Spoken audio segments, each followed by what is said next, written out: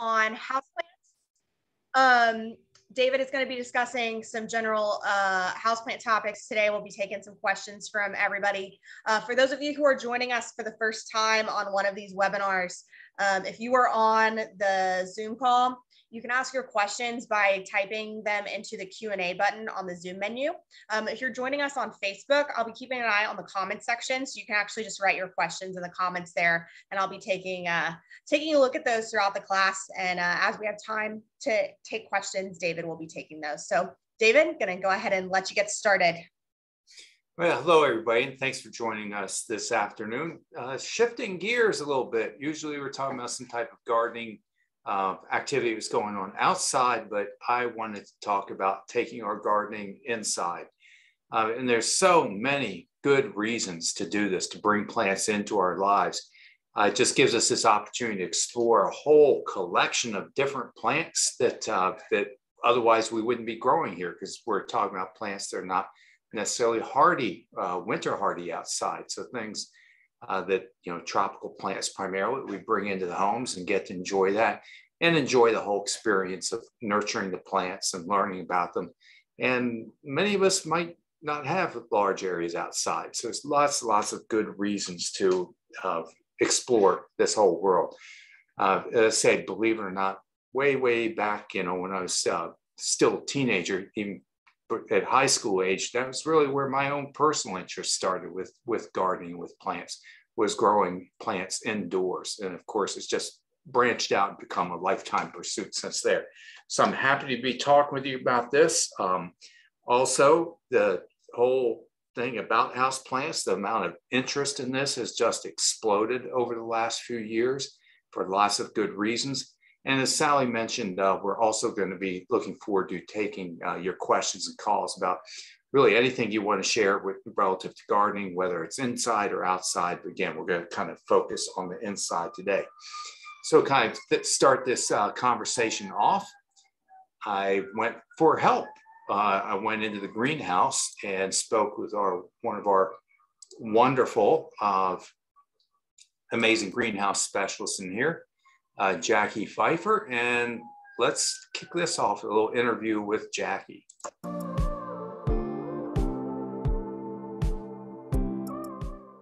Hi everybody, and thank you for joining us to talk about houseplants.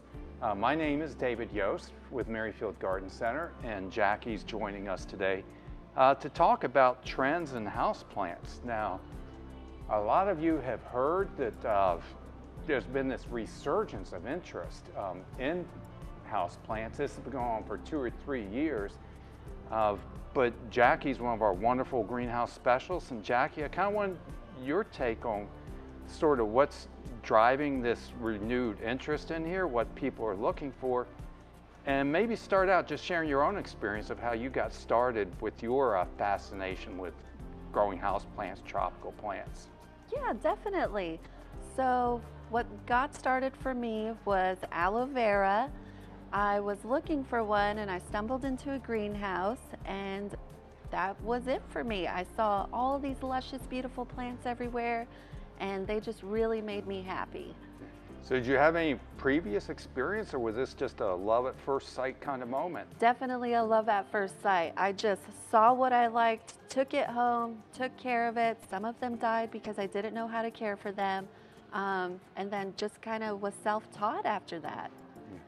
Now I have to tell you, just things I read in journals and articles, it sounds like some of the social media things influencing this. What do you think is sort of driving suddenly this renewed interest? I have to say, I started out, but I'm talking about in the 70s, right, really with indoor gardening and tropical plants. It kind of fell off the scene, but now it's back super strong.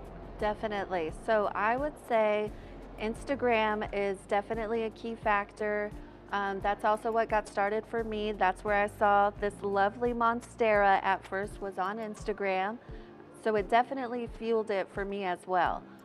So when a lot of people are scrolling through Instagram, you tend to find a lot of plants that you like that we may not be able to either order for people, or we just don't have them on hand. So it definitely fuels people's passion to find a certain plant though after a while. Yeah, I've seen like stuff, you know, bidding wars and crazy Yes. pricing going on for single leaf cuttings and things. Definitely. Yeah. One that happens to be this beautiful Raven ZZ that kind of started that. So with this is a new type of ZZ plant. This is a Raven ZZ. So as you can see, the new growth starts to come out, this beautiful kind of limelight green color. And as it matures, it starts to turn black. So, you know, people might see this and be like, wow, this probably has a fungus or it's dying. But the beauty of this plant is that it starts from the green and turns to the black, which I find very fascinating with this guy.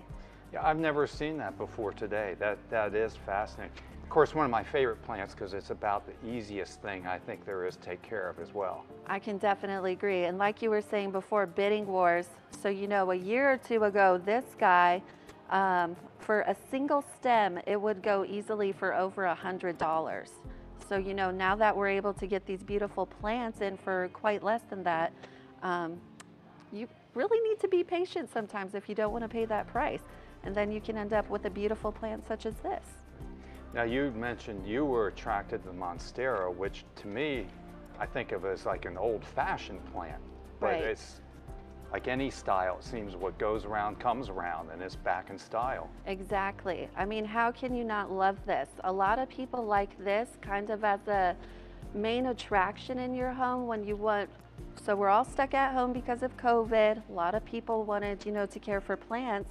With this beauty, it gets huge leaves. I always tell people you really need to have room to grow this because it can get wide and it can also get very tall.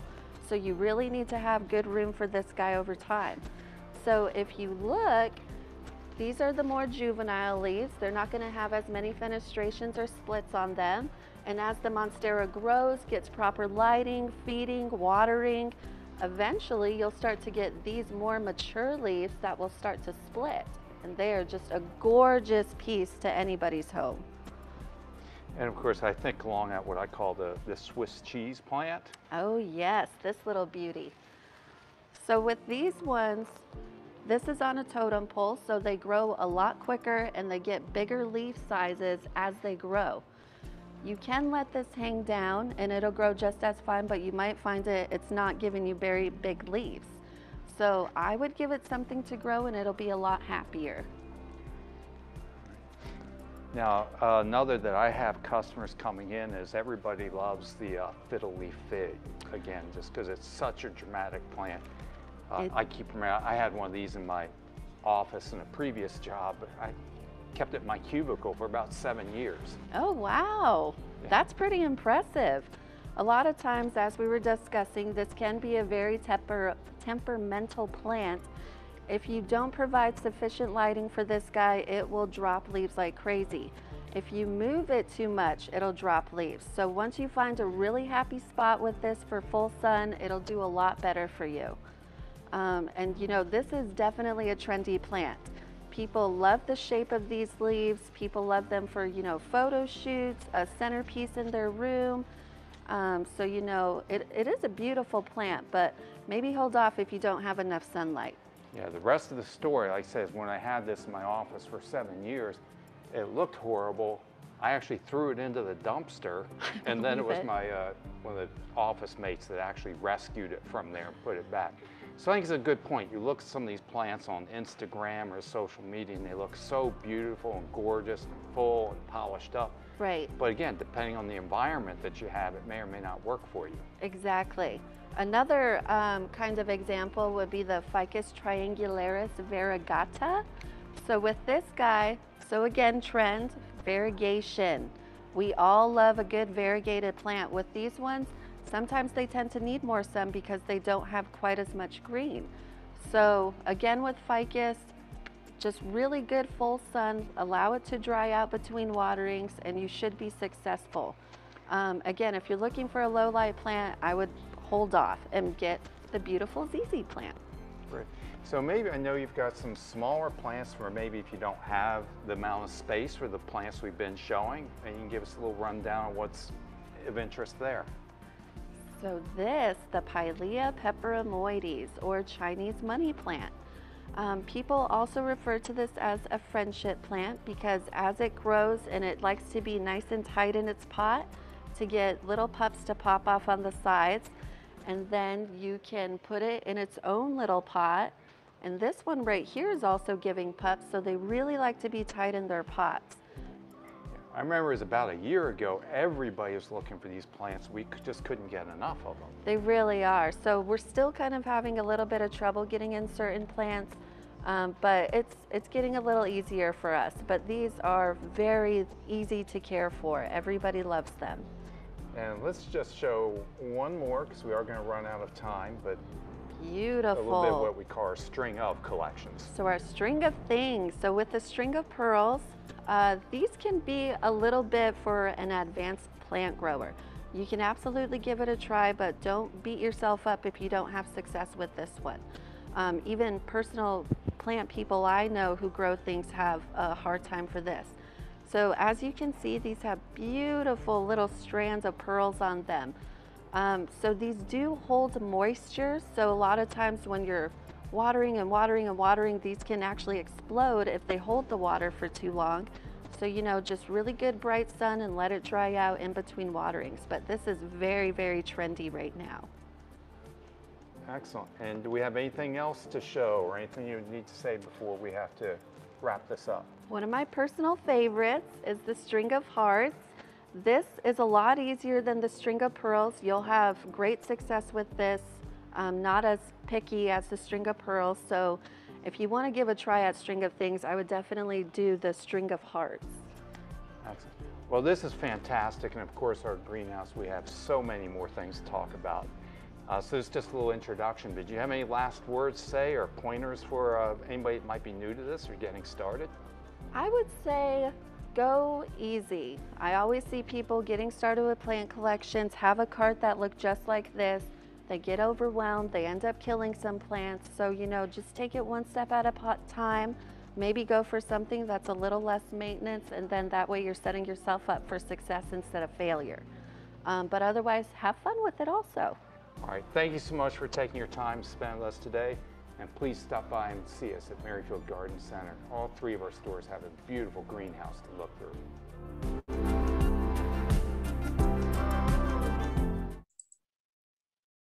Excellent. Well, I tell you, I learn more every time I get to do one of these videos, or just to have a chance to stop and talk to my coworkers and see what's going on. So always appreciate that. Thanks, Jackie. And again, you know, we've got greenhouses, all three of our stores. So I watch that and it makes me want to go in and buy some plants. I hope it does the same for you. Now, as everybody knows, I spend most of my time at the plant clinic looking at insects, diseases, and things that are going wrong. So that's where I'm going to begin my little part of this conversation. So one thing is we're getting to that time of year when you do want to bring your tropical plants indoors. All these plants that we looked at, they're not going to survive in freezing temperatures. For us in this kind of western part of Fairfax County, where I'm sitting right now, our average frost date is usually in late October, around October 20 or so. So it's right now you need to kind of start keeping an eye on the forecast and thinking about bringing the plants back indoors. So along with that, there are a few pest issues that I want to talk to you about to make sure that we don't run into any troubles here. So three of the more common pests that we encounter on house plants or indoor plants. Talk to you a little bit about spider mites. Spider mites, you really are so small, you need a magnifying glass to see them. Obviously, these pictures are quite enlarged. By the time you see this kind of webbing form, and you can actually see the little mites running around, you've got a pretty significant problem on your hands. So we want to catch this early in the game before it ever reaches this kind of population. And mites are pretty much generalists. They'll go after almost any type of plant. They're not all that choosy about which plant they latch onto. Up in this little inset in the corner, again, this is highly magnified. This is actually the egg. Looks like a tiny, tiny little marble. You absolutely have to have magnification to see that. And then these are the adult mites. Their mouth part, which you can't see right here, their mouth part's like a little pincher. And so what they do is they bite into the plant tissue and suck the sap out of it. So as they're drawing that sap out of the plant, the leaves start to get this speckled look, or sometimes referred to as this stippled look. On the underside, the leaves is generally where they concentrate. And you look under there, a lot of times it just has this kind of dusty appearance. And then we look closer up and you'll actually see those mites in there. Mites can go from egg to an adult in as quick as about 10 days. And so when it's indoors in the winter with low humidity and warm temperatures, these populations build up very, very rapidly. So that's something we want to keep an eye out for. Now, mealybug and scale are two closely related insects. These are also what we call piercing, sucking type of insect. Their mouth is like a little syringe that they're going to stick into that leaf and sit there and draw and suck sap out of the tissue also. Mealybug is this white one. A lot of times people think it's some kind of mold or some type of disease, but if you look up close, these are individual insects and they cover themselves with this kind of white waxy material as their protective cover. Over on the other side, this is what's called a brown soft scale. Same habits, but instead of that white cottony kind of cover, they have this more smooth, waxy cover on there. So again, you don't recognize them necessarily as insects because all the 3 segmented bodies, the 6 legs, all that stuff is atrophied and it's covered underneath this shell, and they're sedentary. They just stay underneath there. They hunker down and sit there and draw sap. As they're sucking the sap and juices out of the plant, not only are they stressing the plant, but sometimes they'll produce this sticky residue. I know when I had a big plant collection, I'd be walking around and your shoes are kind of sticking to the floor. It feels a little tacky. Well, at that point, you pretty much know you've got these pests in there. You look closer. Again, we hope we can catch it before that point. Then if you get that residue buildup, then you start to get this black mold developing. Again, not that this is parasitizing the plant, but it is growing on the residue that's created by these mealybug and scale pests. And then, of course, there's many things, that can go wrong, but I'm just hitting the common ones. There are fungus gnats. Fungus gnats, you can see from that image, they're also very small. They don't bite, they don't sting, they don't really cause any trouble at all, but they're a nuisance. They're attracted to bright light. So as our days get shorter and we're inside, and sometimes we have more plants inside, and then they start getting attracted to the lights. You're sitting there at the dining room table trying to have a meal and these little gnats buzzing around. So nobody really enjoys having them in the house, but there's nothing necessarily to be afraid of. Their larvae develop down in the soil. So down in the soil where the organic matter is, it's warm, it's moist. They're feeding on this decaying organic matter that's down in the soil. And then they emerge out as these gnats to fly around and just become annoying. So these are the pests that I see most frequently on the houseplants. So one of the things I wanted to mention is you can consider, well, first of all, before you bring your plants inside, try to take the time to do a careful inspection. Look on them. These pests tend to be on the underside of the leaf where it's protected. They get into the little nooks and crannies, little hiding spaces that are in there. So you got to do a close inspection. And sometimes, even like the mealybug is the most notorious, they can actually live outside the pot. So they can be down in the sauce or the tray or underneath the pot or something like that. So you can do a close inspection and just make sure the pots are clean before you bring them inside. A lot of people like to spray their plants as a preventative measure before coming indoors. And I think that's a good idea. So I want to show you some of the choices that you have available. Now, and there's no right answer for anybody, but that's why I'm showing you 2 or 3 options. This is the all-season spray oil.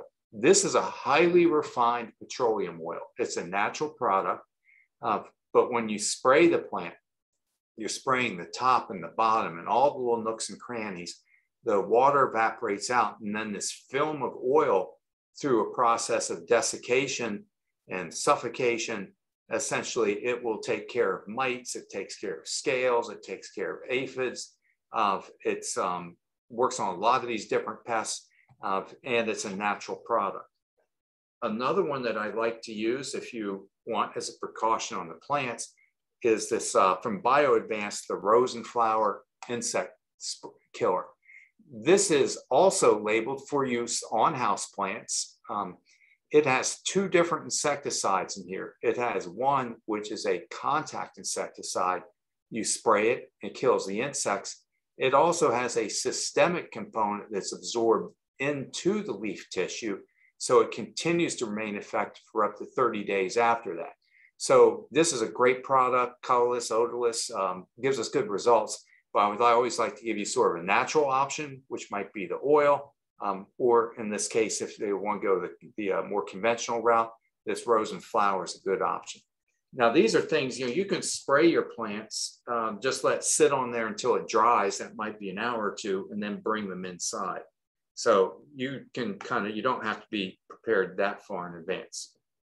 I'm going to show you two more products. And I always try, I want to give information an option, but not make it too confusing or overwhelming.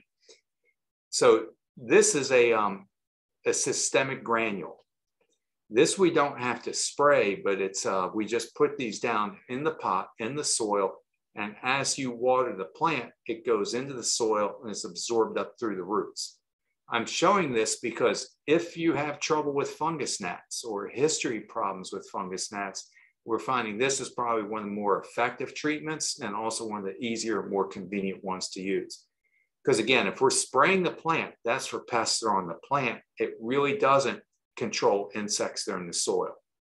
And one last thing I'll say, and then I'll let go of this topic, because we're always concerned that if you have a history or if there's any evidence of you bringing ants or pill bugs or something like that that's nesting centipedes, it's actually nesting down in the soil, and we need to do a soil treatment. We also have what's called EIGHT, just like the number 8, EIGHT. This is mixed according to the directions. They'll give you the recipe in here for they call container drench. You mix this in a watering can and pour it through the soil. And that way, if ants or pill bugs and stuff is in there, that's control that's there. So most importantly, I don't expect you to know this, and I don't even expect you to have to use all this, but just stop by, see us if you have any of these concerns. We can go through and present what options are available to you. One other little thing I want to say before we start on the questions. I always say plants have to acclimate to their environment. We all know that. So if you've had plants that are outdoors and they've been in the warmth and the sunshine, the high humidity, they've in ideal growing conditions, when we bring those plants back indoors and it's going into wintertime, the days are getting shorter. You've got lower light levels because it's inside, lower humidity as the heat comes on. We move into a less favorable environment. Many times these plants, you're going to see yellowing, shedding leaves, because if I'm outside in 12 hours of bright indirect light and high humidity, and I come inside into 6 hours of indirect light and low humidity, it just can't sustain all that foliage, and you're going to see yellowing and shedding. So that's kind of a normal process of bringing plants inside. It doesn't mean that they're sick or that they're dying. They just have to reacclimate to kind of their indoor environment. Plants that need very bright sunny conditions, like I bought my gardenia in here as an example, are going to show this most significantly. Citrus trees, hibiscus, the things that we put out there for beautiful flowers in the summertime, they really need bright sunny conditions. So if you're fortunate enough to have that indoors, then you're going to just have better results. Most of us, we bring them in sort of less than ideal conditions, and that's when the yellowing and the shedding and all that kind of stuff begins.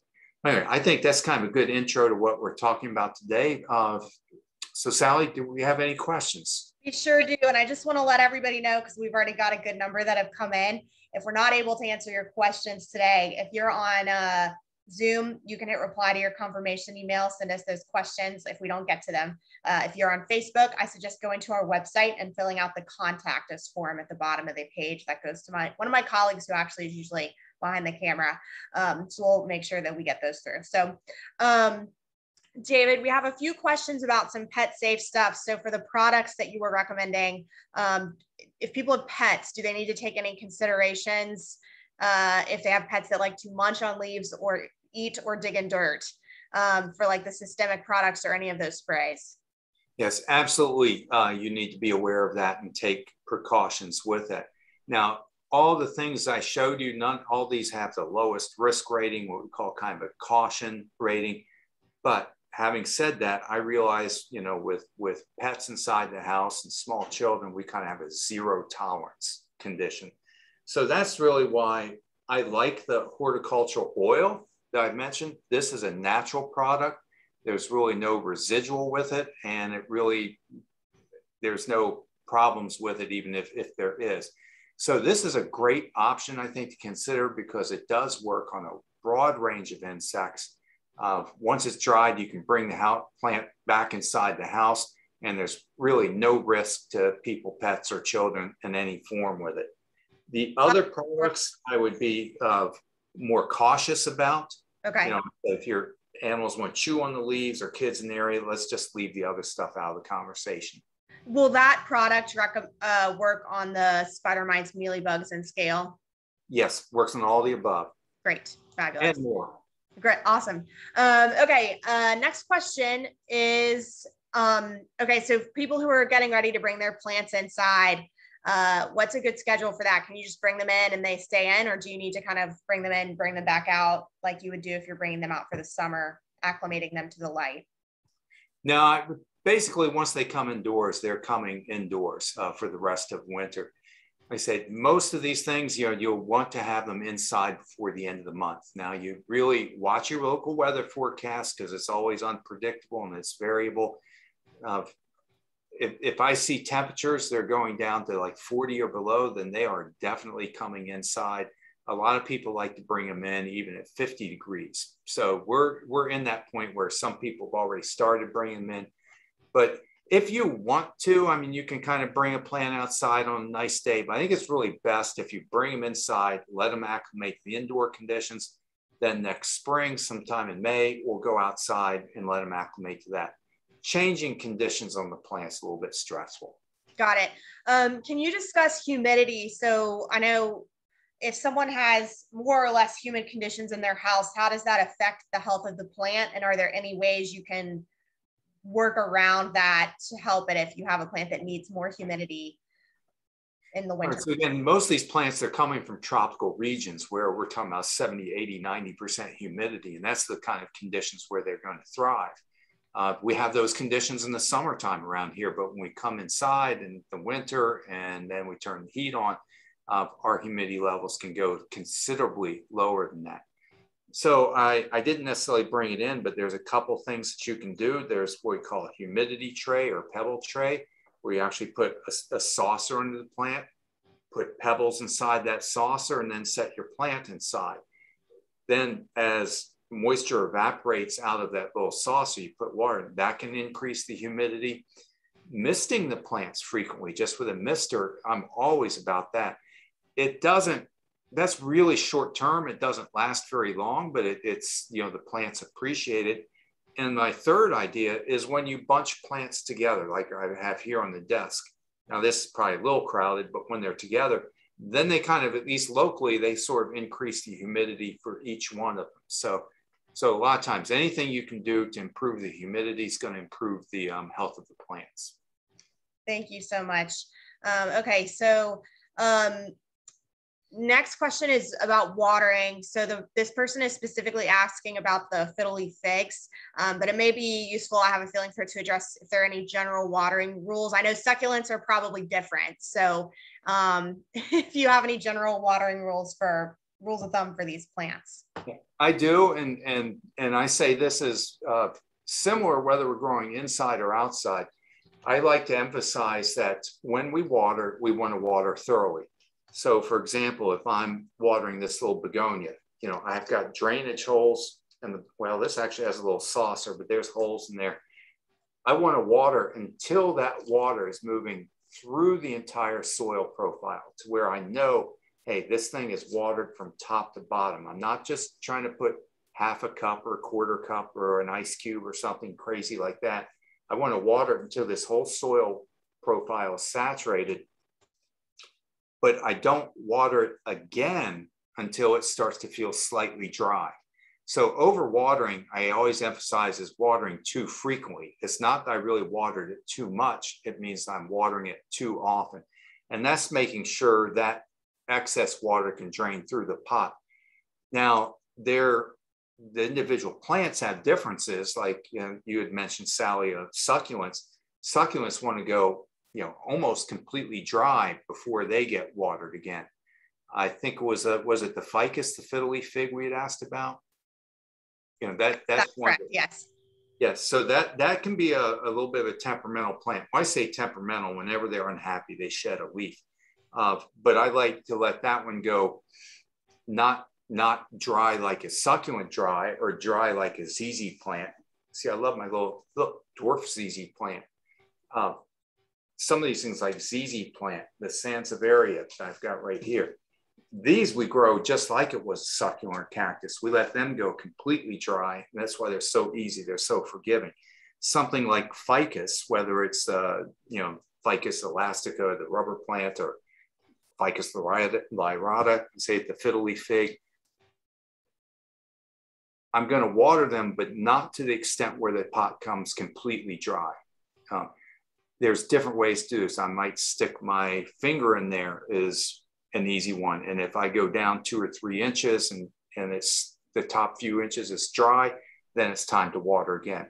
If you can feel the weight of the pot, it's hard to tell. This takes a little trial and error, but don't let it go completely dry, but just slightly dry between watering. And then there's other plants, I'll just say, like Spathiphyllum, which I don't have here, a little bit like the Aglaonema. They kind of want to be kept a little more moist. So this is a learning process. Some plants will go completely dry. Some of them will stay, you know, consistently moist. But then, like I said, the ficus is going to kind of fall in between. Sounds good. Thank you. Yeah, I once had a Sansevieria plant that I might have forgotten to water for 3 months, and it did fine. So those things are pretty amazing. That's the plant. That's what I grow. It was a good one. Yeah. Okay. The next question is about bringing in the hibiscus. And I imagine other people may have dealt with these issues with some of these types of plants. They find that whenever they bring the hibiscus in, it never really survives or does very well. Are there any common issues you experience when you're trying to bring these tropical plants in and overwinter them? What are some common issues, or is there anything they can do about that? They are definitely a challenge. So things like mandevilla, the hibiscus, these are sun-loving, warmth-loving tropical plants. And my goal a lot of times is try to get them to survive through the winter. Not that it's going to be a beautiful thing. You bring them inside, they yellow, they shed, they stop flowering. We're just kind of hoping that maybe we can get it survive and then put it back outside next spring. So some of this is adjusting your expectations. Now, if you happen to have a sunroom kind of condition, or really good strong lights, then plants like citrus trees, you know, lemons and oranges and hibiscus and everything, you can actually keep them growing, keep them blooming, but you gotta have really bright sunny conditions. Hibiscus is one that if you let it dry out, you will know immediately. You know, it yellows, sheds, drops, wilts. So hibiscus, you want to check it frequently, kind of keep it uniformly moist as best as you can, and as bright as sunny conditions you can.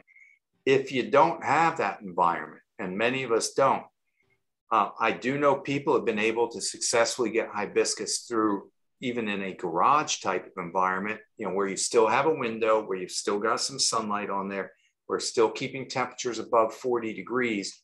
It's going to yellow shed. It's going to look pretty awful. You're going to water very little, just enough to stop it from completely drying out. And at this point, you're just hoping to get it to survive till spring. One last thing I want to say about hibiscus is they are notorious for having aphids and spider mites on them. So that's one that spraying prior to bringing in can also save you some trouble. All right, great, thank you. Okay, next question is about lemon and lime trees. So we'll move on to that.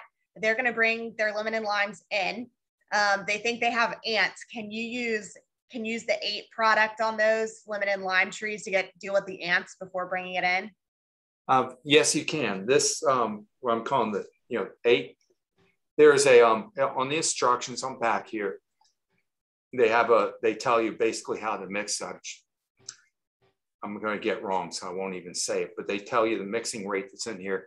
You put it into a watering can and drench it through the pots. This is before you bring them inside. All this is done outdoors. So you drench it through the pot, let this insecticide go all the way through the soil, drain completely, dry completely. Then you can bring the plants inside. This is labeled for use on fruits and vegetables. It's a synthetic, or chemical insecticide, but it is approved for use on fruits and vegetables and is kind of the lowest risk rating. Okay, great. Thanks, David. Next question is from Facebook. We have a person who got a gardenia from Merrifield and it's doing really well. They have it out on, I think, their balcony or a patio or deck. Oh, good for you. They're going to bring it in. Or I guess they wanted, hang on, let me check this again and see. I have an all seasons gardenia from Merrifield that's thriving. Should it come in or can I leave it out in a sunny position? Yeah. So when you say all season, see, we have some gardenias that can live outside for the winter. So those we sell in the shrub section. So I think that's what we're talking about. We have others, the tropical ones like you see here, which you buy in the greenhouse. This guy would definitely need to come inside. But let's assume that it is one of those varieties that you bought out in the shrub department. They are still marginal in their winter hardiness. And the fact that it's in a container, it's above ground, and you're on a balcony, it's going to be more exposed to temperature and moisture extremes. So I would say, yes, leave it outside, but I think it would also be worthwhile to insulate that pot. Which means anything from wrapping bubble wrap around it, or around here, we just take mulch bags and pile it up there. You can do frost cloth, but something to protect it, to give it some additional insulation around the root zone. Also, larger pots, are better insulated than small pots. So that's a factor to consider in there. So kind of wrap it up, and you don't need to think about this until Christmas time. So it's not urgent. But before it gets really cold, before January, wrap it, insulate it, check it, at least once every 3 or 4 weeks that it doesn't go completely dry. So give it some TLC and it should make it through the winter. All right, thank you, David. Okay, next question is back to the fungus gnats. Are they related at all to fruit flies? Are they similar? Well, they're both flies, so they're related in that they're in the same order, but that's kind of where the similarity begins and ends. People get them confused all the time. There are traps that will capture fruit flies, and there's traps that will capture fungus gnats. The fruit flies really do feed on decaying, rotting fruit. So I know sometimes in my little compost bucket or something, I might start to see a few of them there. I shouldn't say, but here at the employee lunchroom, we got them flying around, but that's from people kind of leaving food lying around. And I'm saying more of a kitchen pest. The fungus gnats look similar. They don't fly quite as well. They kind of bumble around like a gnat does. They're smaller and they are developing in the soil of plants. All right, thanks, David. Okay, next question is actually about the African violet. If someone has powdery mildew on their African violet, what's the best remedy for that? We were actually getting African violet questions on our last class on houseplants. So. Yeah, that's just I'm going to say, when I say it's a little bit tricky, because things like horticultural oil, neem oil, are labeled for use for control of mildew. I've used them on African violets. They don't damage the plant. But the problem is these oil-based materials will ruin the flowers. So if it's in bloom, that's kind of a tough one to deal with. Sometimes if the mildew's aggressive or if it's spreading, you might even have to consider sacrificing the flowers. So I like to use, like I said, either neem oil or horticultural oil as the control measure. But if I can, I'd much rather do that when it's not during the bloom cycle. All right, thanks, David. Okay, the next question, and I'm sorry, you may have to follow up. So here's this person's question. I'll just read it. and we may need some clarification on it. But what type of soil should I use for my Kalanchoe plants? I have a large container with 4 of these that I want to bring inside for the winter. So I'm not sure if she maybe wants to repot them, if she's bringing them in. Yeah, so those do best in the cactus and succulent mix. Now that's, again, a really super easy plant to grow. It's not going to be fussy about anybody. If you don't know, so this is Kalanchoe right here. It's kind of succulent. It's in there. Long bloom season and everything. So if you're going to be repotting them, just any brand of cactus and succulent mix will do great. If you've just got general use kind of potting mix, again, these plants are not fussy, and that would work also. Okay, thanks, David.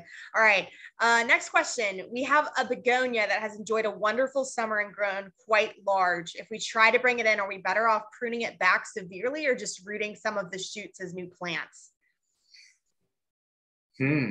Which would I do? Could do both, prune it back and then root the cuttings that are in there. Probably your best chance of success, your most, well, I'll say your kind of essentially guaranteed success would be to cut the plant back. Because again, most begonias will, pretty much all begonias will do that. You can cut them back and then they'll resprout from wherever you made the cuttings. And then you've got a full established mature root system. But begonias also propagate pretty well from leaf cuttings. So if you chose to, just like I'm going to use this begonia as an example, you could cut it back, and then even some of these individual leaves, if you lay them down on some potting soil, maybe even use a little bit of rooting hormone and keep it in high humidity, you can actually root these from individual cuttings. So just all out there is available to you. This isn't a real begonia. This is strawberry begonia, since we're kind of open that discussion. Again, what's so great is this spreads by these stolons and little baby plants. Of course, this, these things can be cut off and propagated real easily, just potted up. Oh, that's interesting. I haven't seen that plant before. It looks like— Oh, this was like one of my old-time favorites. Again, this guy it's been around for forever, but they call it strawberry begonia. I don't think it's true begonia, but it's nice. Produces little tendrils, gets little pups on there. Oh, cool. Okay. All right, next question. This person specifically asking about African violet soil, but I think it probably applies. Can you use to multiple types of soil? Can you use African violet soil for other kinds of houseplants? And is there any type of potting mix that's better than others in terms of nutrient value? And I know you choose some mixes over others for their various compositions. Right. So yeah, and that's really the biggest difference between, the different potting mixes, how well they drain or what their moisture or water holding capacity is. So plants like African violets that won't tolerate wet soils. If you put African violet and that soil has a tendency to retain moisture, that African violet is pretty much dead. It's on there. So a lot of the African violet soils, they may add or mix a little bit of grit in there to enhance drainage. I was saying the cactus and succulent soils, it's the same thing. They mix sand in there to enhance the drainage in there. So there's nothing wrong with switching between them. I mean, I could grow a philodendron in an African violet soil. I just may find I have to water it more frequently. But so these specialty mixes, they are changed the composition. Really mostly as it affects drainage. I think you were asking about the nutrients in there. It's been a trend over the last 10 years or so that pretty much all the soils now have some amount of fertilizer mixed in with them also as a nutrient supplement. Real big thing right now is we've got organic soils, for example, but they're using an organic fertilizer, whereas others might use a slow release fertilizer and some have water soluble. So they're experiment, try around some different things. We're actually, looking and evaluating our own Merrifield potting mix, which I tend to use mostly outdoors or plants. It actually is designed to have good moisture retention in there. So plants that tolerate, or plants that want, not tolerate, plants that want moist conditions. But African violets, succulents, those things I'd rather go with Pro Mix is a great one. We sell Espoma, some of the cactus succulents. I don't get too hung up on the name. Thanks, David. All right, it's 2:45, but we have one more question. Can you bring in geraniums and overwinter those? Oh, yes, you can. Some people, the garden geraniums are actually successful where you can literally just kind of lift them out of the ground. The old thing is people would just take them and hang them upside down in a basement, or they say root cellar. That's going way back, and they'll basically just rest dormant through the winter time, and then they can be replanted next spring. You'll have a certain amount of loss rate. So if you keep it as a potted plant, where you just pot them up, keeping a sunny windowsill, water when they start to feel slightly dry, they can be grown, but it is a highlight plant once as bright and sunny a location as you can provide. They also propagate pretty easily from cutting. So there's lots of ways to get that through. All right. Thank you, David. I know we're about out of time now. So if anybody has any questions following class, again, please feel free to follow up with us. And David, is there anything that you would like to close out with before we wrap up for the day? No, just I kind of want to reiterate what Jackie was telling us. If you're kind of new to this, I like to build on success. So start with some of the easy plants, get some experience, build some success, and then gradually work your way up to some of the larger, more expensive or more temperamental things. But most of all, just come in, stop by, see us, talk to our greenhouse people, and add a little color to your life. And see you all in a couple of weeks. Definitely. Thank you, David. Everybody have a good day. Thanks.